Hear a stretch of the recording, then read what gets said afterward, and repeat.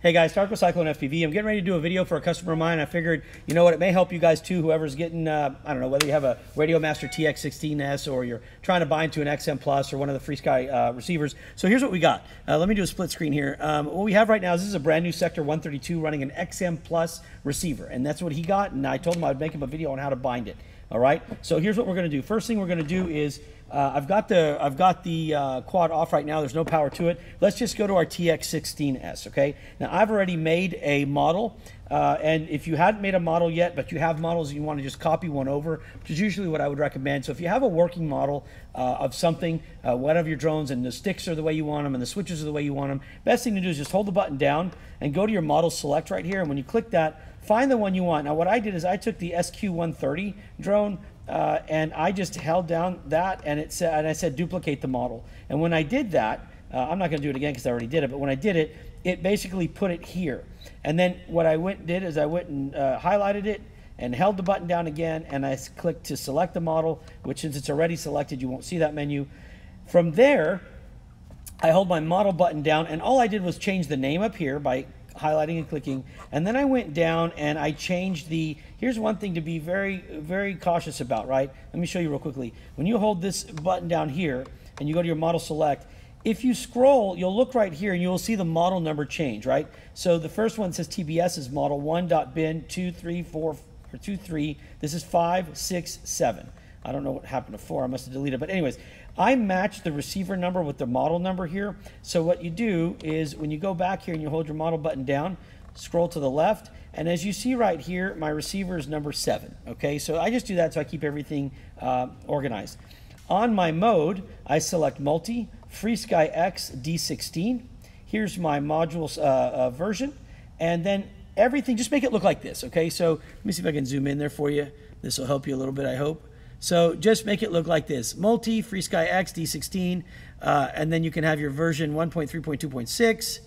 AETR is fine, I don't care about that. Channel range, we're gonna do 1 through 16, and then, like I said, receiver number is important, and then we'll get to this point. So once you have this done, right, once you have your model actually here and you wanna bind, what you're gonna do next is you take your Sector132, in this case, okay? We're gonna set our radio aside for just a second.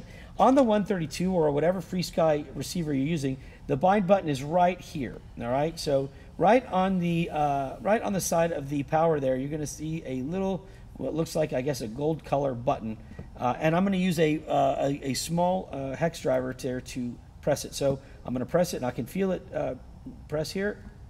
So let me get that lined up. All right, once it's pressed, I'm going to give it power, just like this. Okay.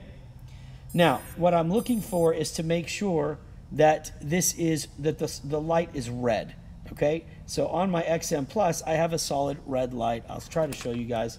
Maybe I can show you this way.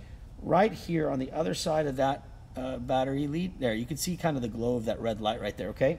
So now, what I'm gonna do now is I'm gonna move that aside. I'm gonna come over here with my radio, and I'm gonna, once everything is set here, I'm gonna find the bind button, and I'm gonna click it.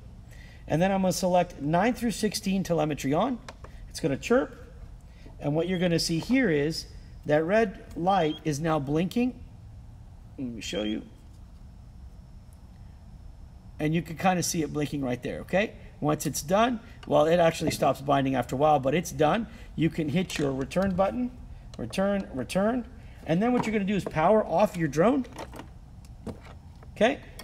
And then power it back on. And what will happen now is we're bound, and our light is now green on our receiver. So let me show you what that looks like here so you can see there's no more red. It is now just green right there. Very, very small light that you can see. I'll try to zoom in here if I can. Let me see if I can get that right there. It's a little blurry, I guess, but right there is the green light. There, you can see it right there. Okay, so that's our green light. Right there next to the red wire there. It's a little brighter there, okay? That means we're bound and we're done. So now what we do is we take our quad and we plug it into the computer. Let's see if I can fit this wire in here. Okay, there we go. Just hopefully, oops, like, come on. Just like that. And then I will bring you to beta flight here. let me do it like this.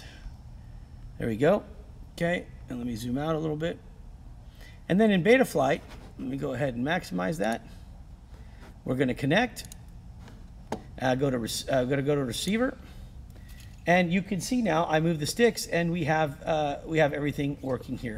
You can set your switches accordingly if they're not already set. All right, on this one I don't have any switches set. I will, I'll set those later. If you don't know how to set switches, let me know and I'll do a little quick video for you. But you can see the stick movement and we're all set, okay?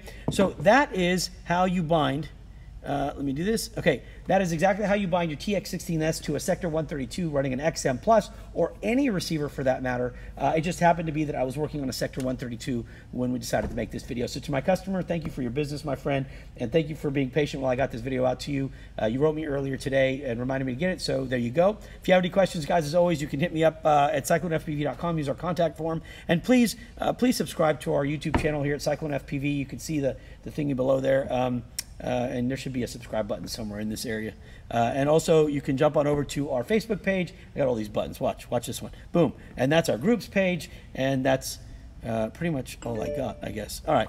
Okay, so there you go. Other than that, guys, God bless. Be safe. And most of all, go spend time with your family. You never know how much time you have left, so go make the most of it. You can always fly later. And I would say what's up to my boys, Ashton, Landon, and Jaden, and my wife, Samantha. Thanks, y'all, for an awesome, awesome Thanksgiving.